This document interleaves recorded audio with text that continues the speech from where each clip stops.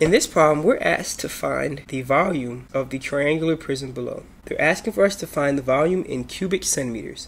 So we are looking for the solution as to how many cubes that are a centimeter in length and width, how many of those cubes can fit inside the triangular prism. The volume of a triangular prism can be represented by the formula area of the base times the height. The base of our triangular prism is a triangle. To find the area of that base, we must use the formula base times height divided by 2. Because that's the formula for the area of any triangle. So the base of our triangle has a length of 6 centimeters. The height of our triangle is 4 centimeters.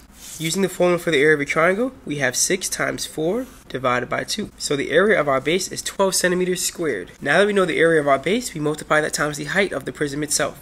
The height is 6 centimeters. So we now have 12 centimeters squared times 6 centimeters in height, and we end up getting 72 cubic centimeters. And that means there are 72 cubes that are a centimeter in length and width that would be able to fit inside our triangular prism.